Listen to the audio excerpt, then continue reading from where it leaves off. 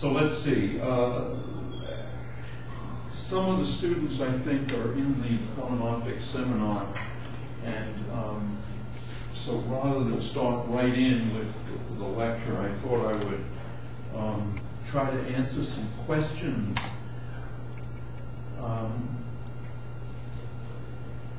that some of you may have. So, unfortunately for me, as I mentioned, I don't read the book great, so which means I don't have questions either.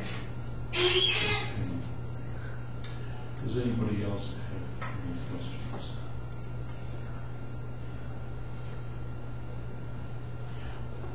All right. Well,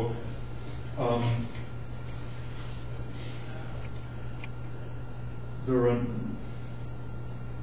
number of topics that I could discuss. One, instead of answering questions, I could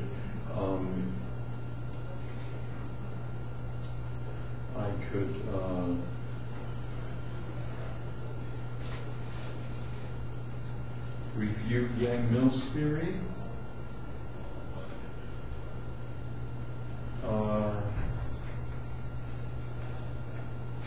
Say some things about functional integration that, although actually I was going to put them in this lecture, but maybe I should just start the lecture. I should just do that. Or would you rather a review of Yang-Mills theory? Yeah, review of Yang-Mills theory. All right. Why don't you stop the tape for a second then, because I have to go get my notes on that.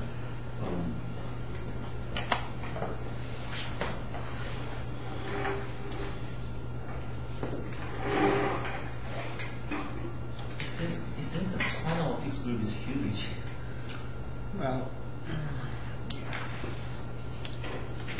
it's both quantum information and quantum. It's where all the funding is, right? Exactly. All right, so let's see.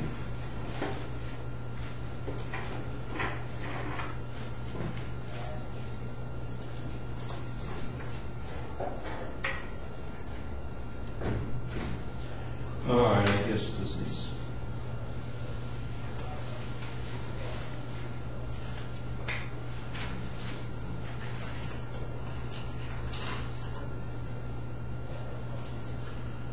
All right, so now, so you guys need to tell me though, should I go faster or slower? Okay. So the idea is you have a vector psi of x, which conventionally is written like that as a column vector of fields, depending on the space-time point x. And if we adopt vector and matrix notation, then the idea of a gauge transformation is that we multiply the vector by, in this case, an n by n matrix, g of x, and so that means you have a transformation of the fields. Now these are a symmetry transformation if the action, which is the integral of the Lagrange density over space-time, and the Lagrange density, of course, involves the fields, and so it's L of psi and I don't know which notation we like, but d mu psi, and of course the point x, d forth x. If S is invariant under this transformation, then this is a symmetry. And if G actually depends upon this point X, then it's called a local symmetry. Or equivalently, a gauge symmetry. So gauge symmetry is one in which the transformation depends upon the space-time point X, and Now, if this is a symmetry for a given G, and it's also a symmetry for another G, then what you could say is, for example,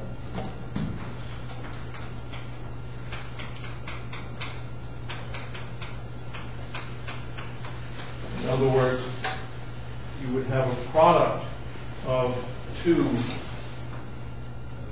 matrices, n by n matrices at the same space-time point, and you still, if the action is still invariant, then what you have is you have invariance under a group of transformations.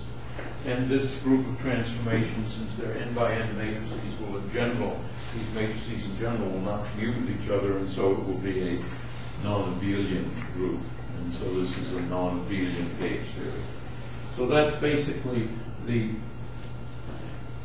that's the definition of what a non-abelian gauge theory is. And then, in order to have an action invariant, one needs to define what's called a covariant derivative. And the idea is that the covariant derivative under a gauge transformation should just turn into, should behave the same way the field behaves. In other words, the field is psi prime of x is g of x psi of x, and so what one wants is to have the derivatives of the field transform the same way. The ordinary derivatives won't transform the same way, but we can define something that will transform the same way. That's called the covariant derivative. Do ask questions. These notes are all online. I wouldn't try to follow in the book or anything. I mean, if you want to. Can I just ask one quick question? I'm sorry I was late, but so what is the right now the main topic? Is it just generally non-abelian theories? Yeah, well, non-abelian gauge theories is the main topic of the second semester, and it's been the main topic of the last month or so of the first semester. And the reason is that the standard model and all extensions of the standard model except for string theory are non-abelian gauge theories. String theory is something that in the low energy limit gives you a non-abelian gauge theory. So it's in that sense that it's important to do this.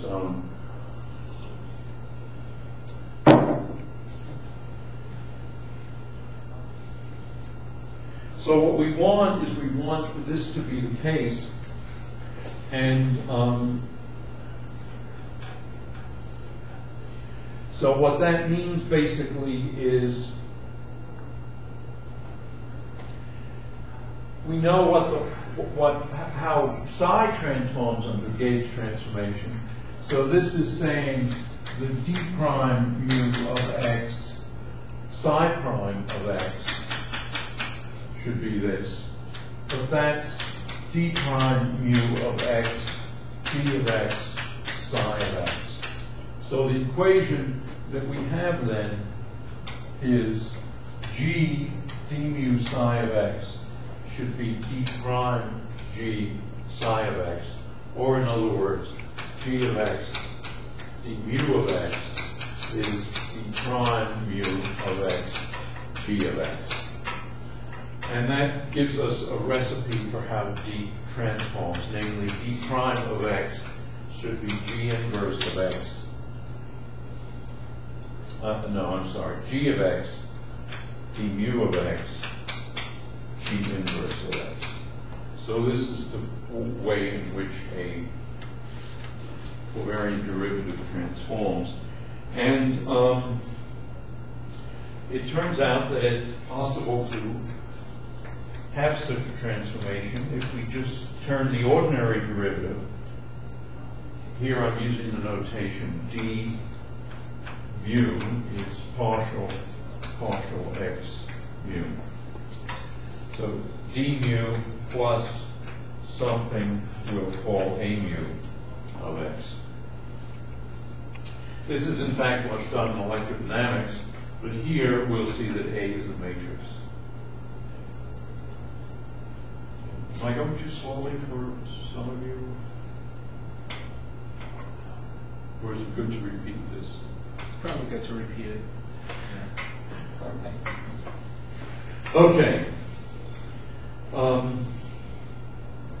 So, what will this look like then? Well, if we just look at this equation, it will be g of x d mu plus a mu of x, g inverse of x should be d prime, and d prime is d mu plus a mu prime of x. Maybe I should try to call Tom to tell him that that thing is kind of over.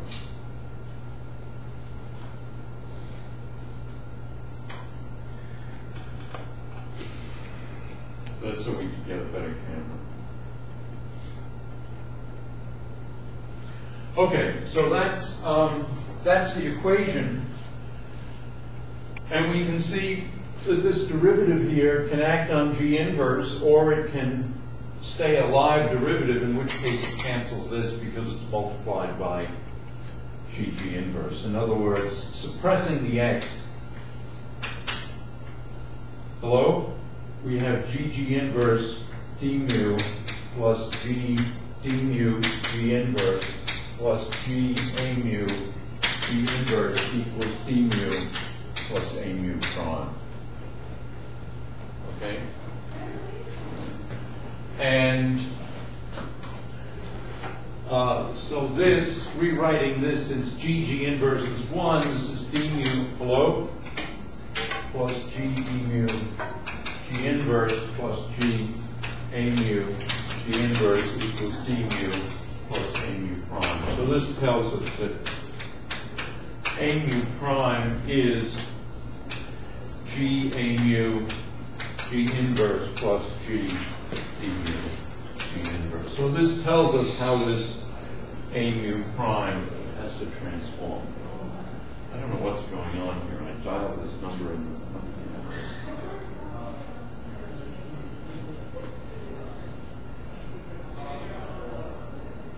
Any questions? Tom, they just broke.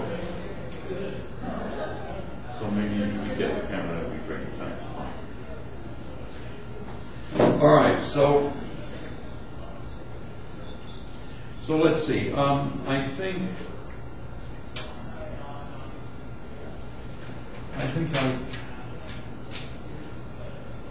So this is the general structure of a non-abelian gauge theory. For an abelian gauge theory, the simplest example is EVI theta of x, and this is how quantum electrodynamics or ordinary electrodynamics works.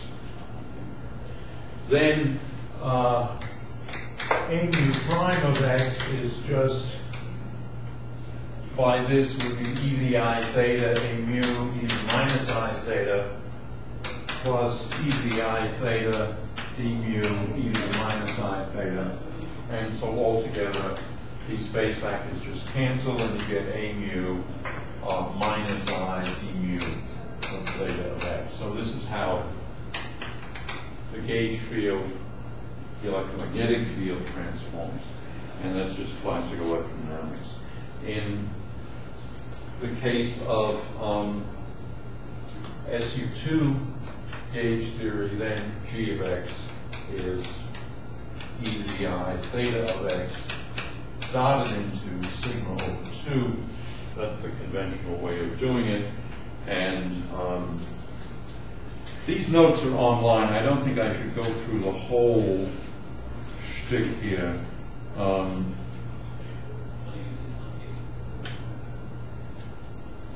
Let me just say what an infinitesimal transformation is. It turns out to be, this is if theta is very small, that is to say, if we say it equals an infinitesimal vector epsilon,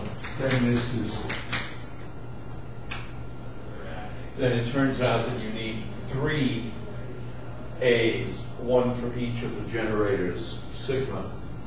And this is this minus epsilon ABC, epsilon BAC mu minus I d mu epsilon A. This epsilon ABC comes about because of the structure constant. Sigma A over 2, sigma B over 2 is I epsilon ABC, sigma C over 2, summing over C. And epsilon ABC is the totally antisymmetric 3 tensor, so epsilon 1, 2, 3 is 1, but it's totally antisymmetric, so epsilon 2, 1, 3 minus 1, epsilon 1, 1, 2, 0 is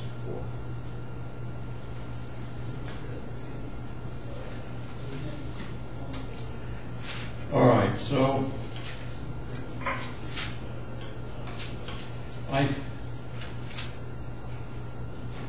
I think maybe that's enough of a review. What do you think?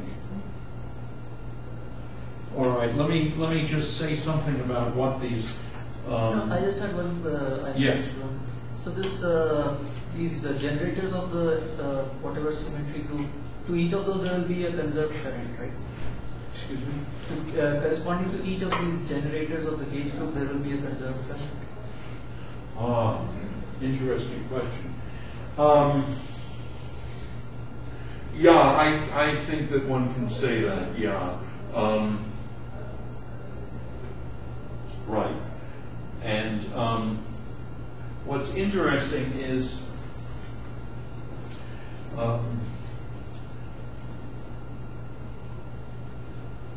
there's the conserved current and there's the gauge invariant current. And I'm not sure that they're actually the same. So let me think about that. Why don't we talk after class and we can focus in on that. Let me just add in, just say what the action then is. In electrodynamics, this Lagrange density is minus a quarter F mu nu, F mu nu.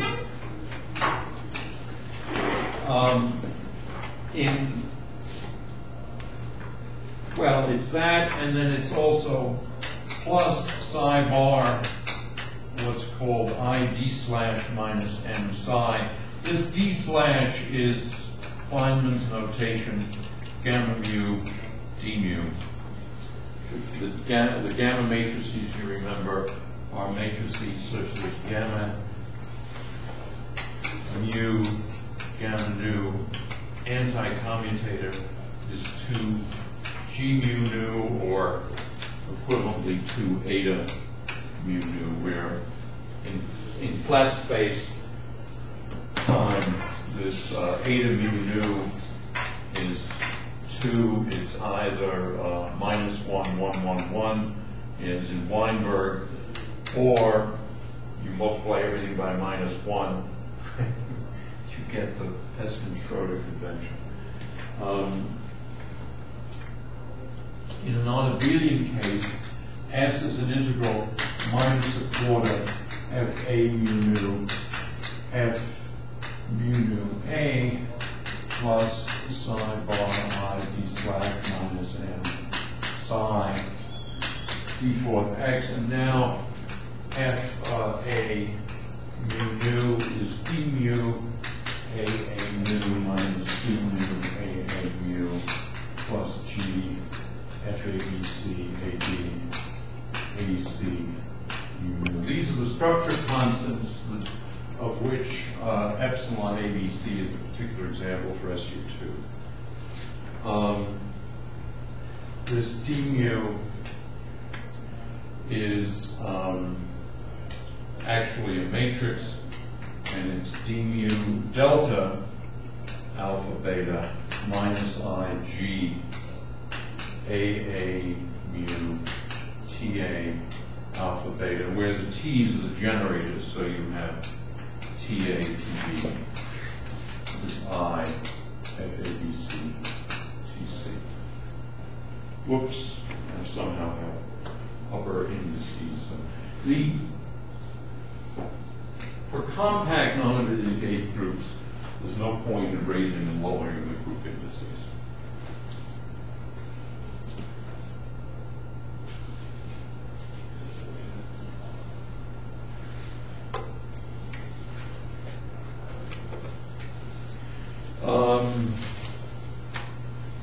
So let's see.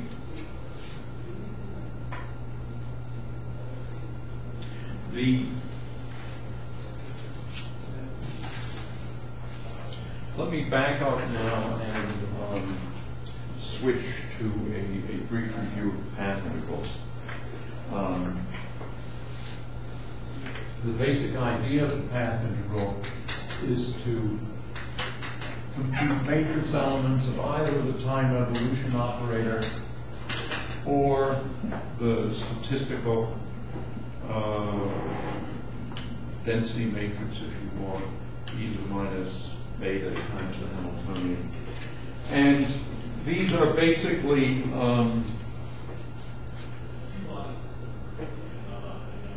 obtained by just taking the matrix elements and then chopping these exponentials into products of many tiny slices. And so you have e to the minus I dth, and then you put in a complete set of states here and here, like that, and like that, and then you have another one, e to the minus I dth, and so forth. And you just form this product. And this is described in this on my online notes here from this math book that I'm writing, which is bio.phys.unm.edu. Now, you can find it under 524. It's a little easier to find if you look under 466, which is the course that I sort of wrote it for, 466, 467. So you can go to either place, but it's easier to find if you go there. Now these path integrals are based on Gaussian integrals, and the Gaussian integrals are e to the minus x minus p over 2a squared dx, and this is the square root of pi over pi a.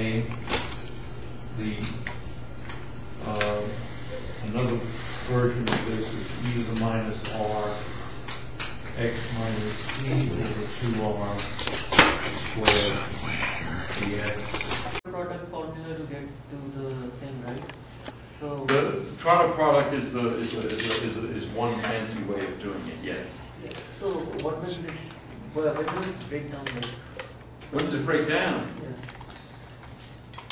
Well, that's a good question. I don't know.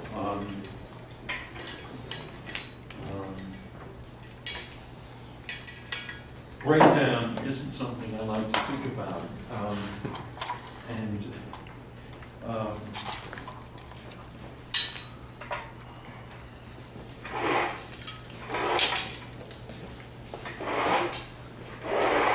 why don't we talk about that after class? There is an example that is way in the back of my head that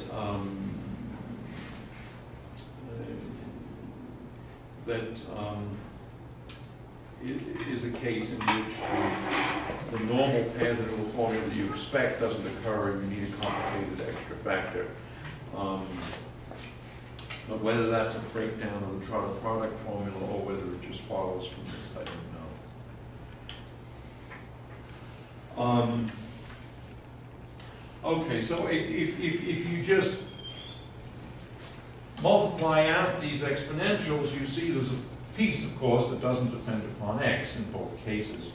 And so that means that you have these integrals minus infinity to plus infinity e to the minus I a x squared plus I bx dx is equal to square root of pi over I a e to the I b squared over 4a, and integral minus infinity to plus infinity e to the minus rx squared plus cx dx is square root of pi over r e to the c squared over 4r.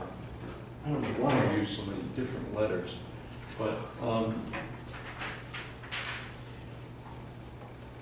anyway, these Are there caveats on what a can be, given that it's multiplied by oh, 5? hey, that's a very, very good question. I should have mentioned that.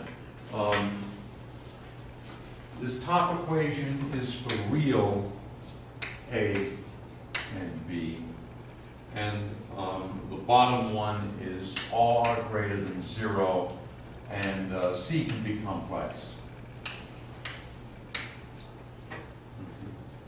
So c is complex, but obviously r. Well, I'm saying here positive r. R could probably be complex as long as the real part is positive. But I should probably add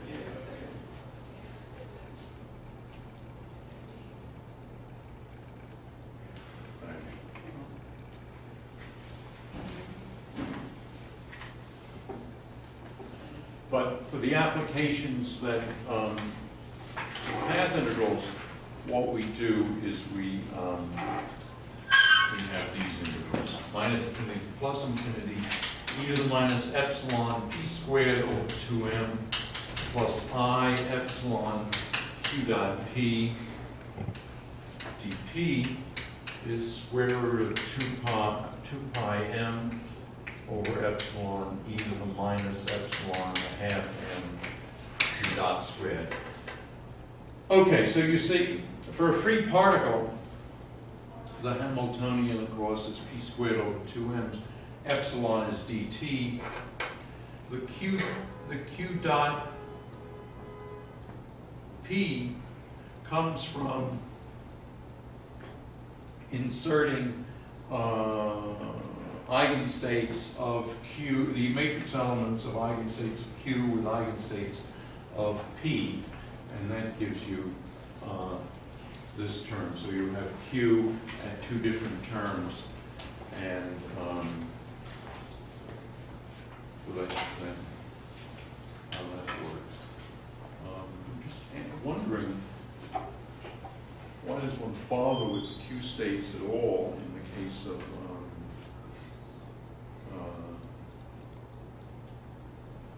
case in which the Hamiltonian is just p squared? No, because Normally you have a v of q in there. You were going to say? I mean the propagator is between some initial q rate to some final q, and you Right, slice it right. different q's. Right? So you insert these time slices, and you integrate all of them over all the possible q values. Yeah, but just to pursue this a little bit, this of course is the e to the minus theta h case. Even if you had a q here, you could insert the p's, and then you'd have one factor here, but then you'd have e to the minus h p squared over 2m, and then you could put another p here,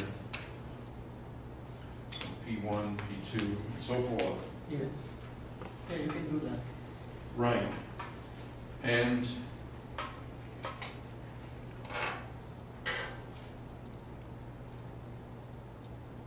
yeah, I guess the point is you could do that, but then that would just give you a formula for e to the minus epsilon p squared between q states, and you'll be correct, but you wouldn't get a path integral formulation from it. Anyway, so one inserts these Q and P states instead of just that. The fact is, though, you have to insert Q states in the case, the normal case, in which the Hamiltonian involves a function of Q as well as a function of P. So you have a B of Q as well as a P squared.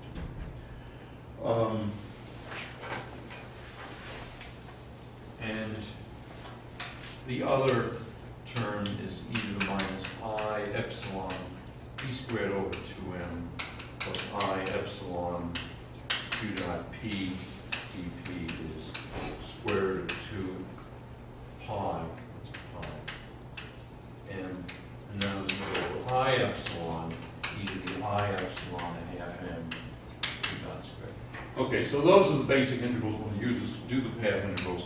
I don't think I should go through the whole shtick about path integrals, but there is one aspect of it that I didn't emphasize when I went through this in the course that I think I should emphasize now. And it's, let me just go quickly to the matrix generalization of these. For example, you can have minus infinity to plus infinity e to the, and I'll just use summation convention. Whoops, this is a C. No, that's an X. Xi squared plus Ci Xi dxi. So we're doing dx1, dx, and let us say capital N.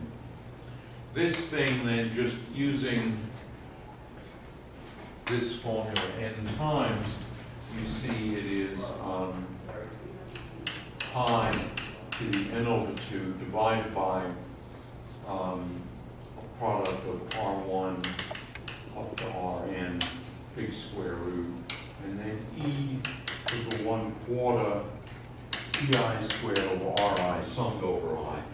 And if you rewrite that in matrix notation, it can be written as e to the minus x transpose the matrix R, which is diagonal in this case, x plus c transpose x, c dot x if you want, and dx1, dxn, and then this is again pi to the n over 2.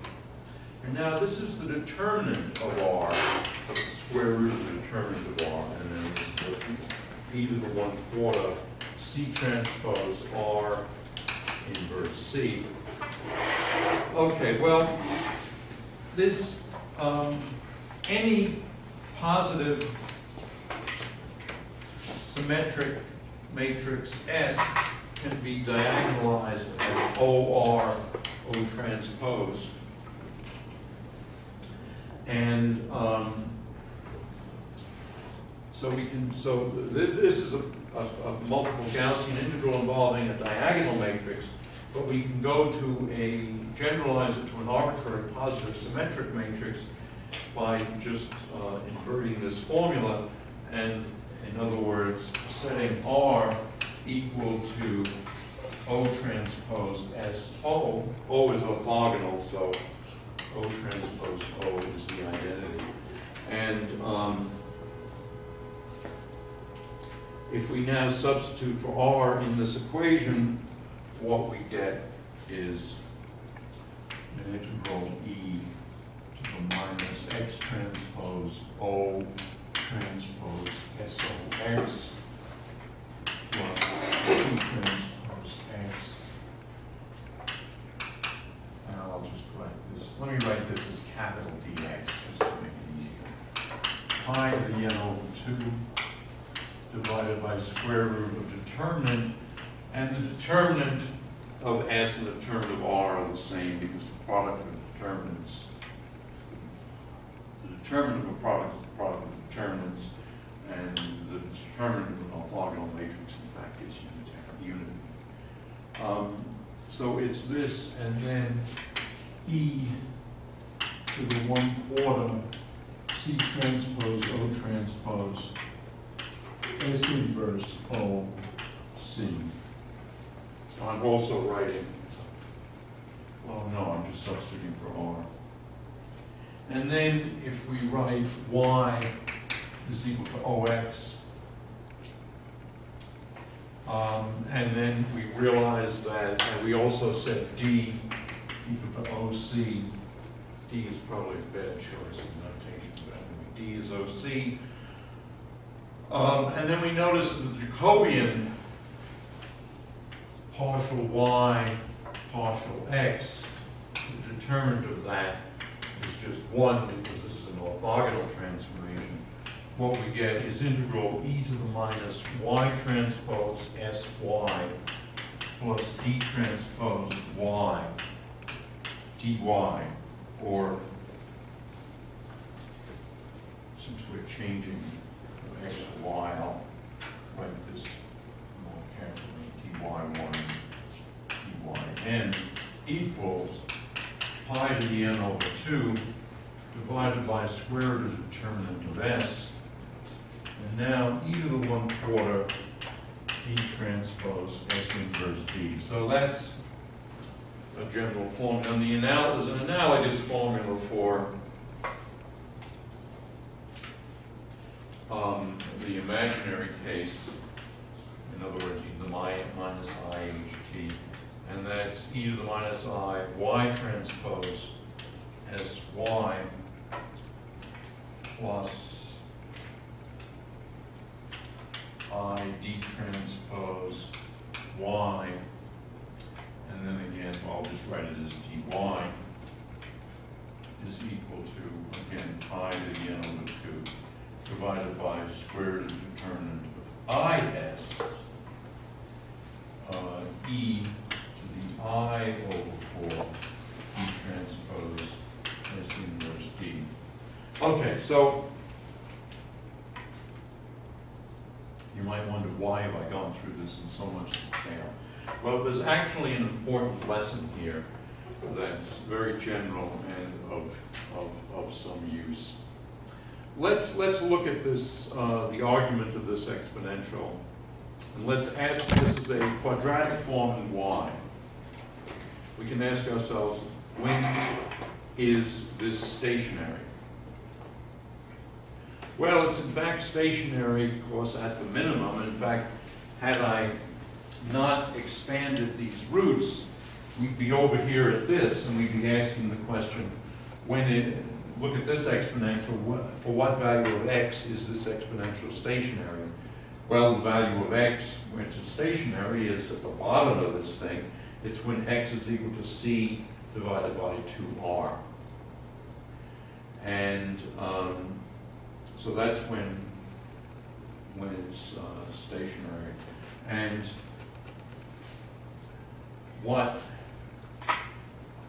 you can do then is say, well,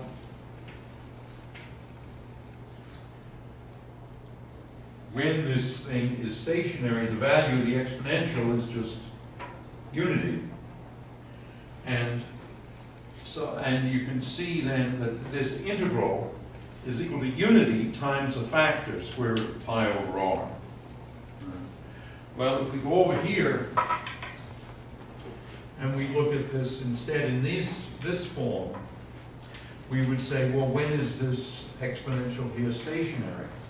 Well, it's stationary for y bar equal to 1/2 s inverse d. So now, if we substitute y equal to 1/2 s inverse d in this expression here, what we get is that.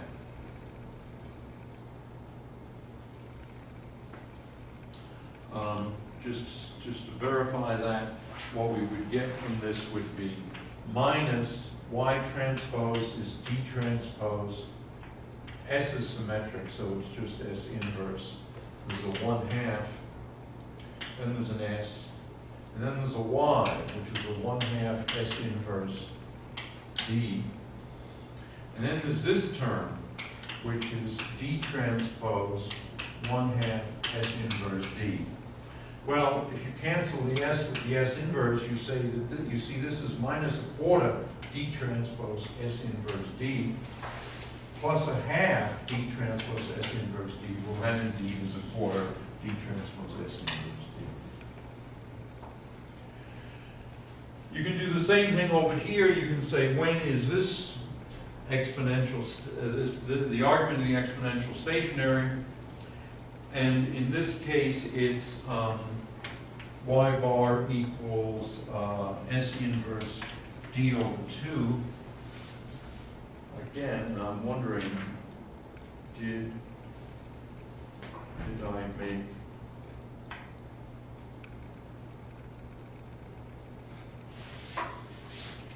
Yeah, they have the same stationary point. That's curious. Let me just in my notes here. Maybe this is a typo there. In any event, yeah, I guess the i's cancel here when you do that. Anyway, if you then substitute for this in this exponential, what you get is that exponential. All right. So there's a lesson here. You have a multiple Gaussian integral. You can evaluate the multiple Gaussian integral by finding the stationary point in the argument of the exponential, and then just writing that whole multiple Gaussian integral, apart from a factor, is an exponential of whatever this is, evaluated at the stationary point. And the same thing here. This whole Gaussian integral is, apart from a factor, it's the exponential of the argument of the exponential evaluated at the stationary point. Now, you might say, why is he going on and on and on about this? Well, the reason is that for the case of path integrals, the same thing is true. Path integrals are just multiple Gaussian integrals. And, or at least a part of the path integral that you can actually do is a multiple Gaussian integral. And so you can evaluate an arbitrary path integral by replacing some of the fields with their values at the stationary points. And you get then the right answer apart from a prefactor. But of course, you're always computing ratios of path integrals. And so you don't care about the prefactors because they cancel. Oh my goodness. Let me see what that is. Is that mine or somebody else's? So it's not bringing any case.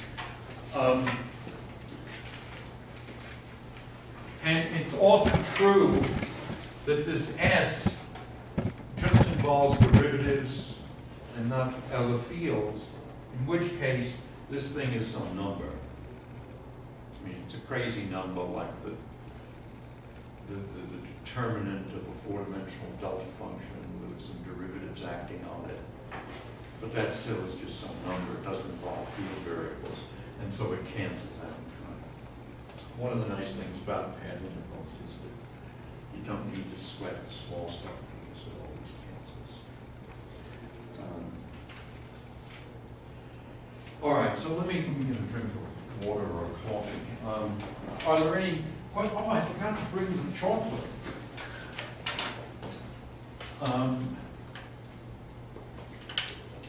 All right, I'm going to go get the chocolate, and I owe you several pieces.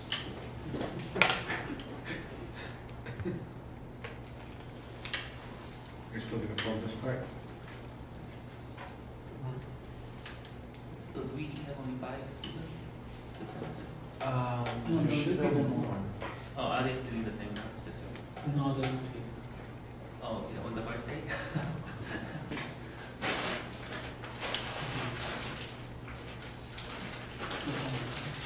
All right, so let's see. A couple of you have asked questions.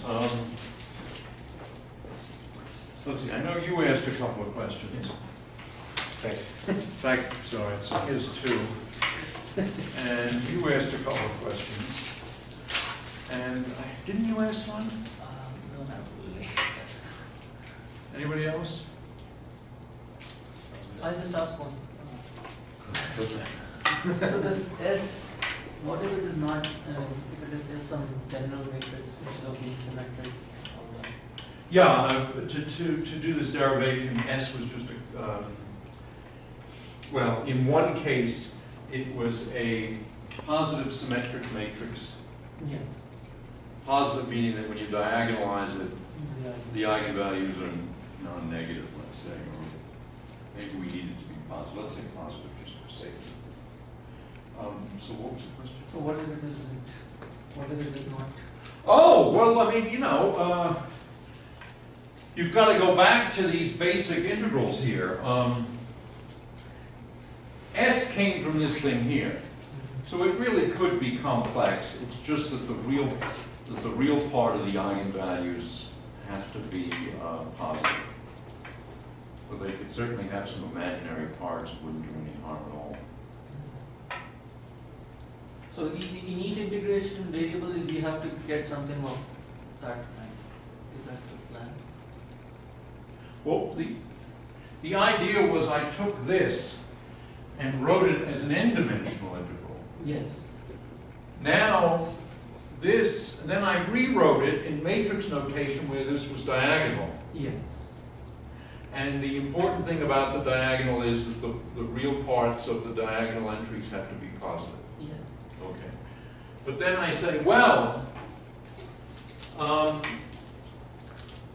with an orthogonal transformation, we're not going to do any harm here.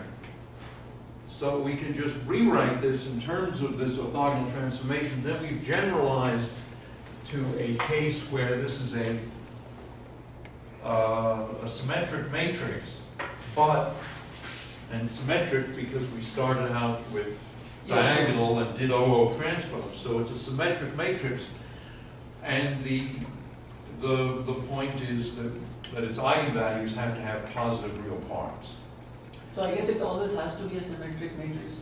If you have something non-symmetric, then you can never get back by an orthogonal transformation to that form. Right. So Now, okay, so let's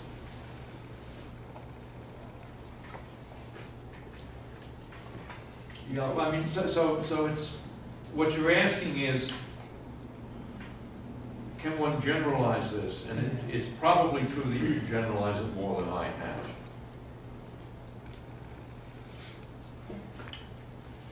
I think it may not be possible to generalize because I think if you, so the idea here was that you once in each individual variable it has to correspond to an integral of this kind. Right? Well, that's the way I'm deriving it. Of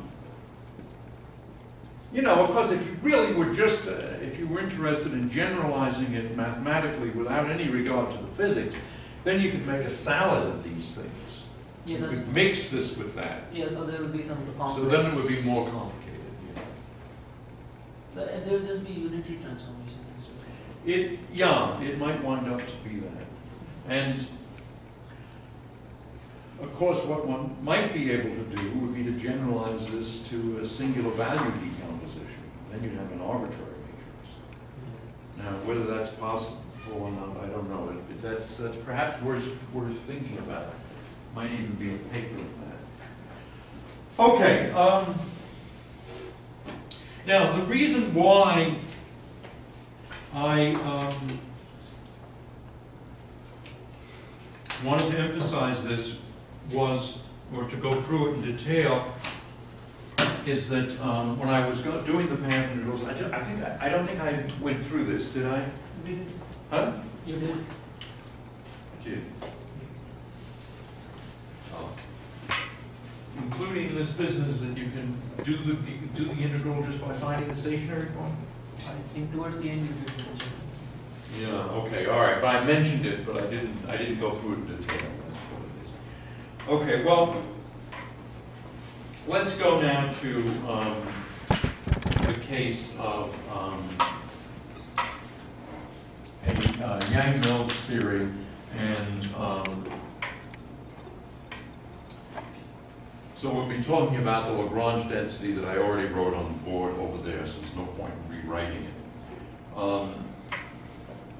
And the question is then, what do you do to quantize this theory? So I'm going to review, shall I review this or not? It's the business of the axial gauge quantization.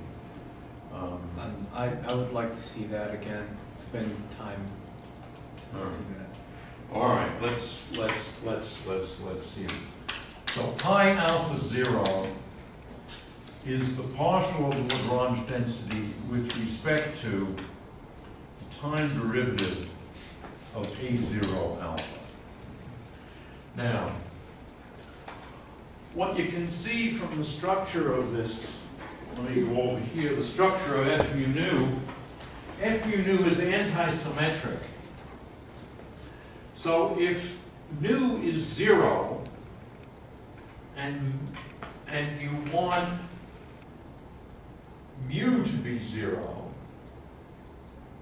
so that you get a time derivative of the 0th component, you need both mu and nu to be 0. But then F mu nu itself would be 0, because it's anti-symmetric in mu and nu. So you'd have D0 AA0 minus D0 AA0 plus G FABC, which is anti-symmetric, AB0 AC0. The anti-symmetry in BC would make that 0. These two terms would cancel. So FA00 is identical to 0 in any non-abelian gauge theory. Also in any abelian gauge theory. The result is that there isn't any term D0A0. And so this derivative here is 0. So that says that the momentum canonically conjugate to this particular variable is 0. So that's a constraint. And then if you find the Lagrange's equation for the 0th component, it's the following. It's minus d mu partial L partial d mu A alpha 0. Here I'm following Weinberg's notes, which I put online, well, Weinberg's book actually, plus partial L partial A alpha 0. And this looks slightly unfamiliar because he introduced an overall minus sign. I'm not sure why. But anyway, this is d mu F alpha mu 0 plus F gamma mu 0. And I'm going to... He uses capital C for the structure constants. I suppose that's probably a better notation, but anyway, since I use F, I'm staying with F, plus J0 alpha. J0 alpha is just the derivative of the matter Lagrangian with respect to.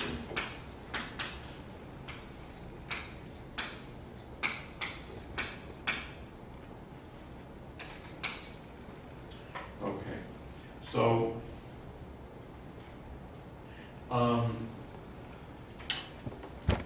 this thing, now mu can't be 0, and so this is in fact just dk, and if you do the other ones here, pi alpha k, which is partial L partial d0 alpha k,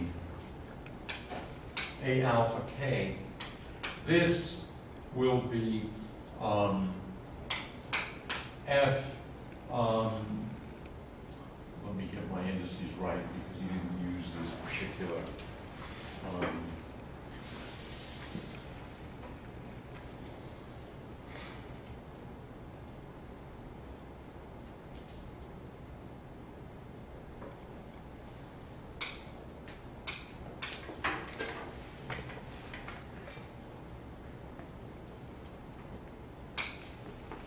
I think that's right. Anyway, it's apart from a minus sign, it's equal to that. And so this is, these are the momenta conjugate to fields 1, 2, 3 as opposed to field 0 is just the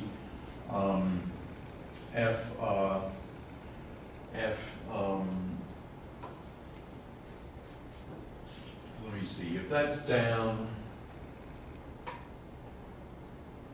the 0 is up, and you can raise that. So that's actually the way he does it. And because in Weinberg's notation, you can raise or lower a space index without a minus sign. Anyway, so this is dk of pi k alpha plus, and now this is pi k gamma f gamma alpha beta a beta mu plus j alpha 0 equals 0. This is the non-abelian form of Gauss's law. This is effectively the covariant derivative of the momenta is minus the charge density. So it's the non-abelian form of Gauss's law. Anyway, so there are these two constraints, that pi alpha 0 is 0, and then Gauss's law, which is just the non-abelian version of Gauss's law. And so the way one quantizes such a theory is to fix a gauge, and in the non-abelian case, what people often do is choose what's called the axial gauge. And that's A alpha 3 equals 0. Alpha here for SU2 runs from 1 to 3. For SU3 it runs from 1 to 8. And so one sets the Z component of the field equal to 0.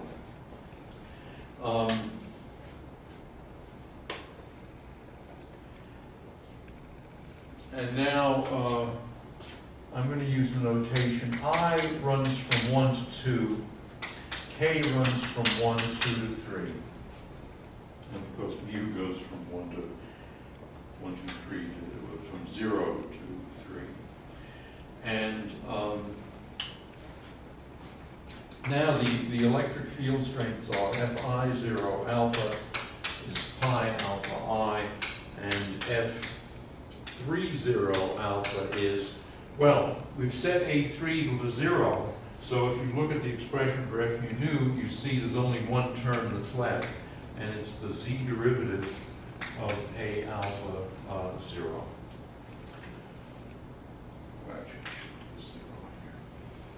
Okay. And now, if you substitute those in here, you find this constraint is actually minus D3 squared A0 alpha is equal to the divergence of these conjugate momenta here, which are really the electric fields, plus the color electric fields, plus pi gamma I F gamma alpha beta A beta I plus J0 alpha. Okay. So what you can do is you can solve for A0 in terms of these other variables, the conjugate, the electric field in the 1 and 2 direction, and the gauge fields in the 1 and 2 direction, and the matter current. This matter current is just something involving psi dagger and psi. And so this tells you then that this is a dependent variable. Just as it was when we did QED, we solved Gauss's law for A0, expressed it in terms of the charges. There, though, it was much simpler. We were dealing with an abelian gauge theory, and there you can, if you're in Coulomb's gauge as opposed to the actual gauge, or if you're in the actual gauge, you can express the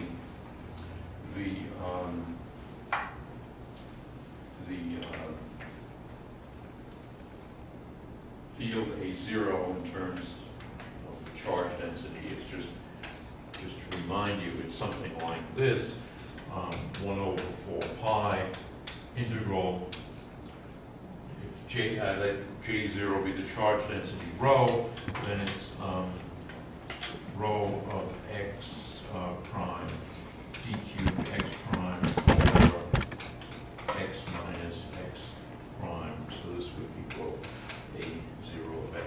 So that's the case. That's for an abelian gauge theory in the Coulomb gauge. In this case, it's more complicated. By the way, you might say, why aren't we doing the Coulomb gauge here? Well, Schwinger actually worked this out for the Coulomb gauge. But then about 10 or so years after that, a Soviet mathematician, Gribov, and I met Gribov once actually, twice maybe. He's a very heavy smoker and he's no longer with us.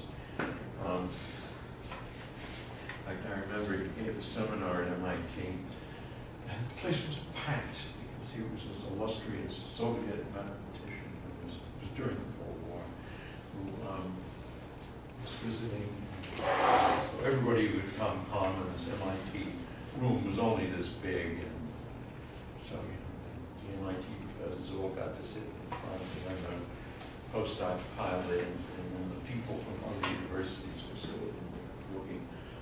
I think it was a half hour into his lecture before I even got into the room. But in any event, what was Gribov famous for then? What he was famous for, he was pointing out that in a non-Abelian gauge theory, if you try to solve Gauss's law, if you have the condition del dot A equals 0, del dot A alpha equals 0,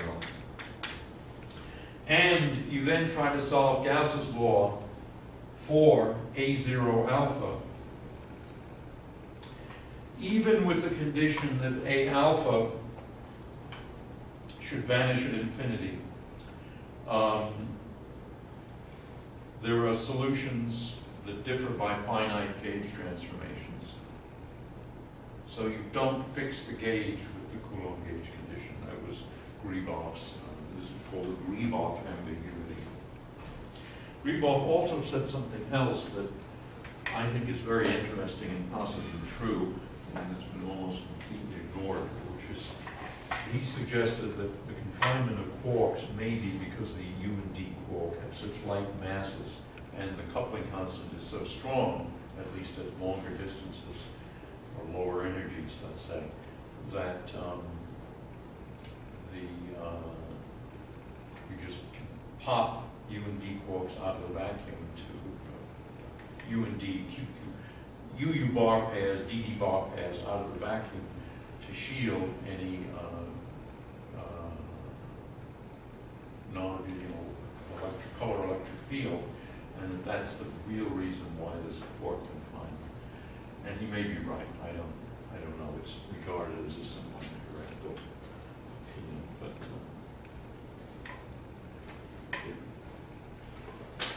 so let's put it this way: it's the only explanation of confinement that one can formulate in a few words and have it understood.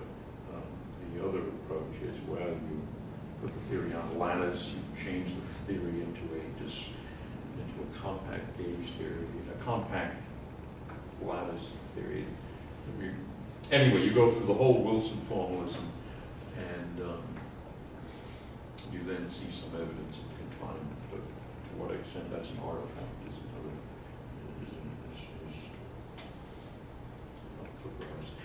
Anyway, if you compute the Hamiltonian density,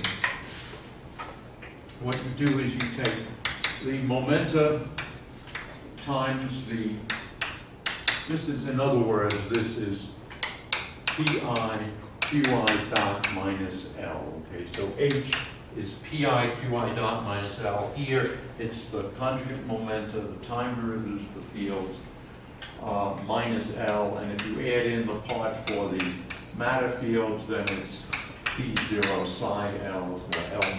If L labels the matter fields, you subtract the Lagrange density there. Let me just see what the time is. Oh boy, we're almost out of time.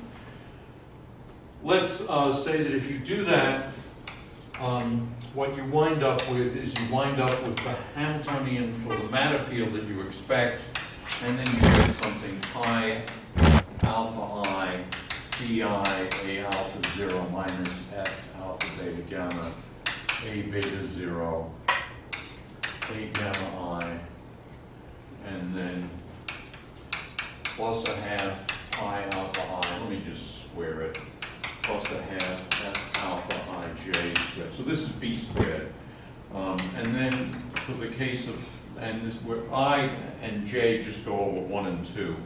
And then there's a half D3 A alpha I squared minus a half D3 A alpha 0 squared. Remember, A alpha 0 is a dependent variable, but it's kind of a mess because it's expressed in terms of the pi's and the f's.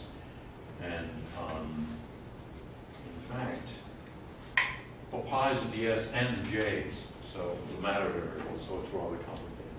All right, so that is your Hamiltonian density. And now, so let me just sort of abbreviate this.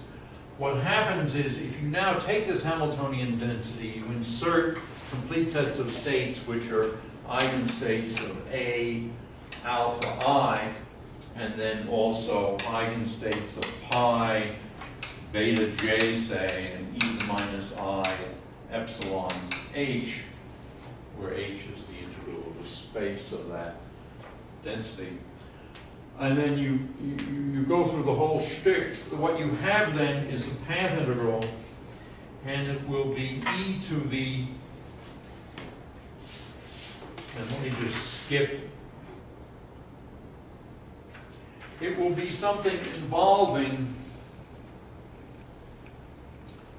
well, all of these structures plus extra terms. So in other words, it's going to be something like pi alpha I, d0, a alpha I. So this is like the p, well,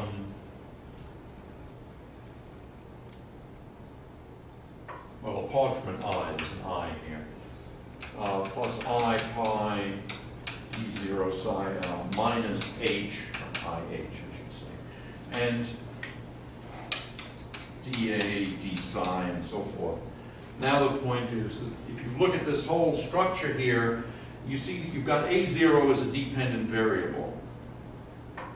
On the other hand, what is the value of A0 as a dependent variable?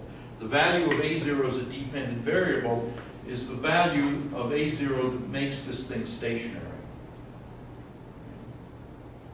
So apart from a prefactor that we're not going to worry about, since we can say that this whole thing is an integral of this whole structure, but now not simply dA and d psi, but also dA0.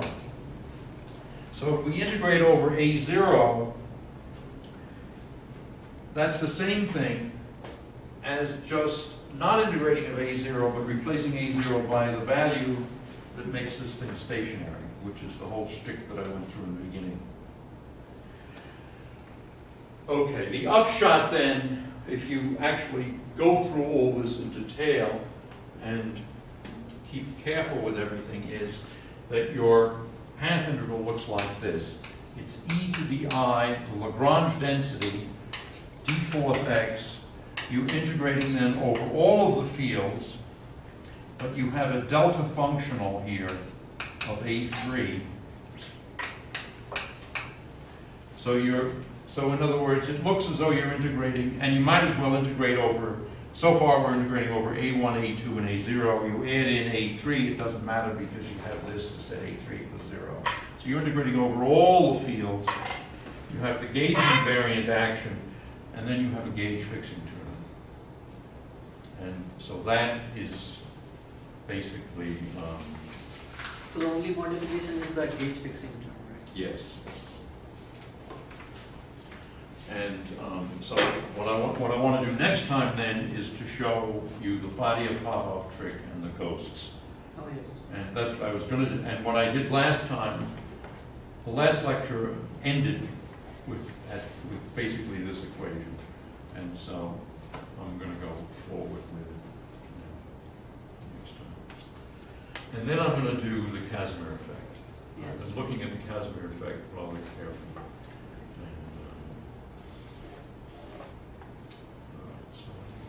And if I use the Coulomb gauge, does it appear in a similar fashion? If you say it again? If I use the Coulomb gauge instead of this axial gauge?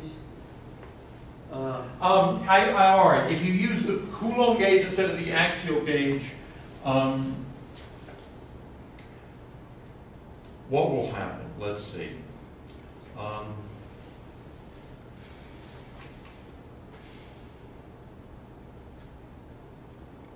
Well, let me go to the, let's figure that out by using the Faddeev-Popov trick. The Faddeev-Popov trick is that you can rewrite this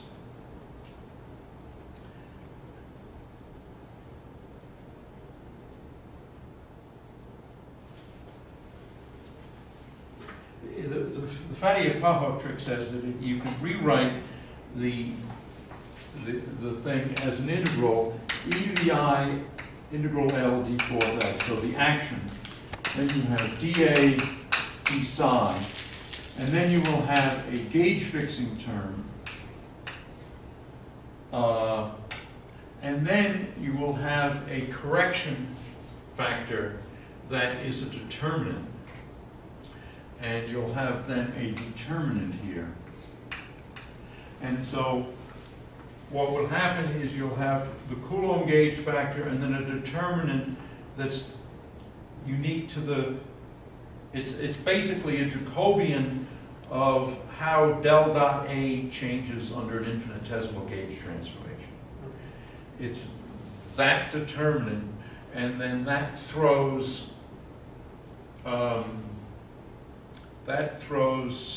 this determinant up into the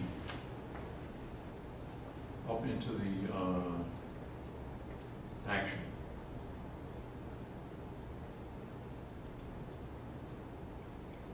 So your gate, the ghost term, Oh yes, okay. will be related That to will be the action. the gauge fixing term. But nobody uses the ghosts. No, people use ghosts. Nobody uses the Coulomb gauge because it's very complicated. Schwinger was incredibly good at calculating, especially he could calculate anything, but if it was fancy stuff, he could plow through it. And simple stuff also, he could do everything. And so he did it, and it might be useful to do it, but essentially nobody does that. All right, let's turn the thing off.